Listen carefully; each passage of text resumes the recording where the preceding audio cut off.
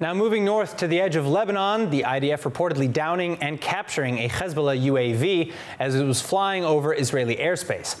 And this amidst a sharp rise in the reliance on drones for advanced warfare.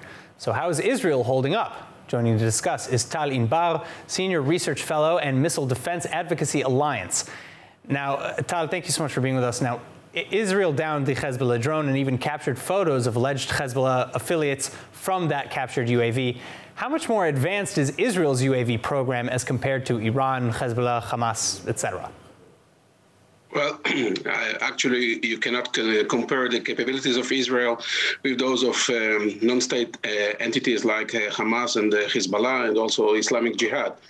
In related to Iran, Iran is rapidly advancing into more and more capable and potent UAVs, including armed UAVs, and they are gaining a lot of operational experience in Iraq and in Yemen.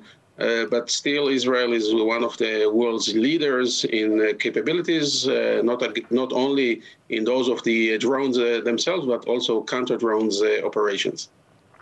All right, now, Israeli company Smart Shooter actually recently unveiled its Smash Dragon configuration. It's an armed drone system, including precision targeting technology and various types of munitions. Iran and Iranian proxies, meantime, are similarly weaponizing drones, as you mentioned, as seen in Iraq, Syria, and Lebanon.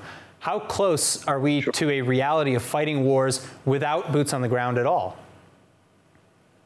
Well, I think I can remember for many years some experts talking about the drone wars, no boots on the ground, and almost no humans in the loop. We are still far away from this type of reality, but in the future, I don't think it will be the far future. We can definitely see drone versus drone, so it will be very interesting, and no one will get hurt on the ground.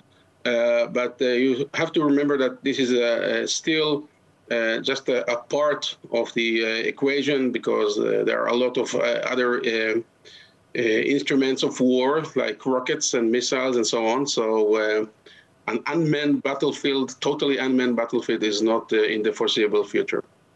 So what are some of the surprising capabilities, before I come back to some other questions that just came up, what are some of the surprising capabilities of unmanned aerial vehicles today, especially in Israel? Well, I can speak not only about Israel, but generally speaking, the drones are much more smart, if you will. A lot of artificial intelligence is putting inside their small brain.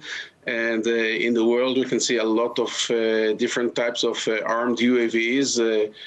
Two types, actually. One is a suicide drone, like the Israeli Harpy and Harop that we saw in Azerbaijan and Armenia. The other carry bombs and missiles, and we can see the capabilities of many nations in the world.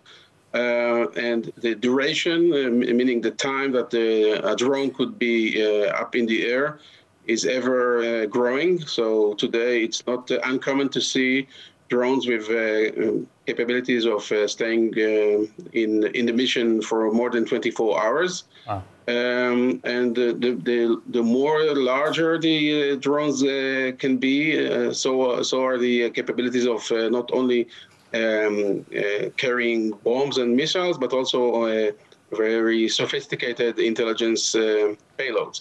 So we can see the whole spectrum from the small one that you can buy online, dropping small bomblets, and we saw it with ISIS in Syria more than a decade ago, to the global reaching UAVs like in the US or in China. All right, so my final question is, Israel is downing these Hezbollah drones. This is hardly the first time. There have been similar reports of Israeli drones being captured.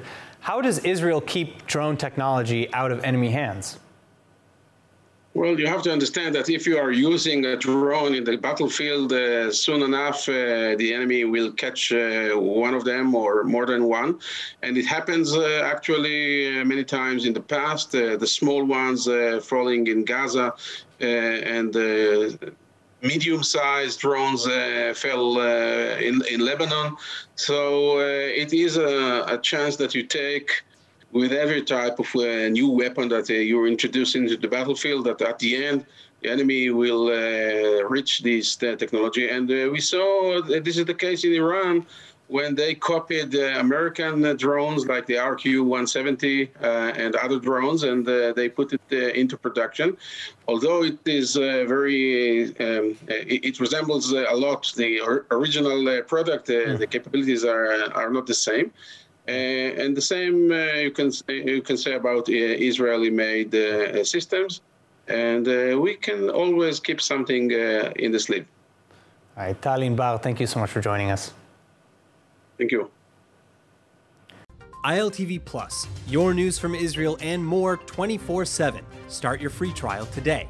Subscribe at iltv.tv and watch from any device.